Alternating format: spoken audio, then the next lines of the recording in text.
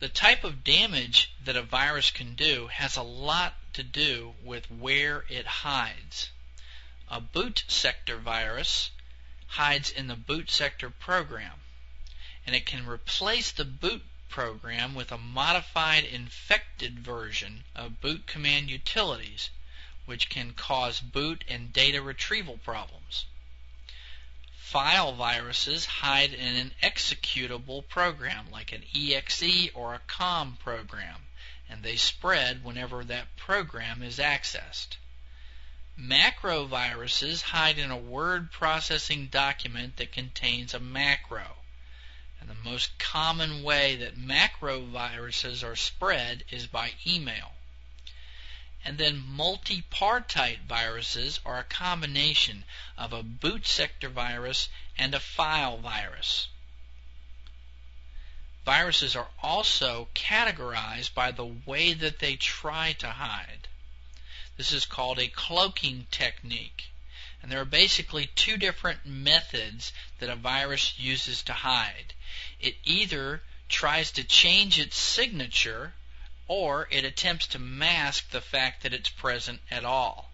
So types of viruses categorized by their cloaking techniques are polymorphic viruses that are constantly changing their signature, appearing to be something else.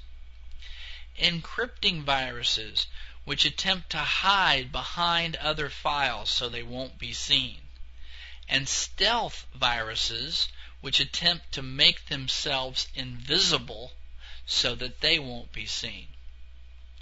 The potential damage from a virus is called payload.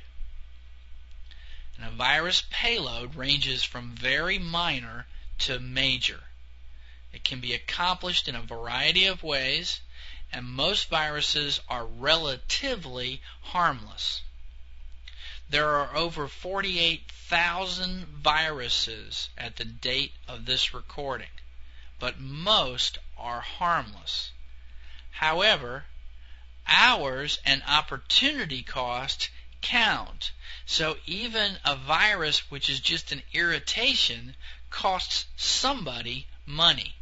So viruses are definitely something that we need to learn how to avoid and how to get rid of if we get one. In order to understand how to avoid viruses, we need to know more about how viruses are spread.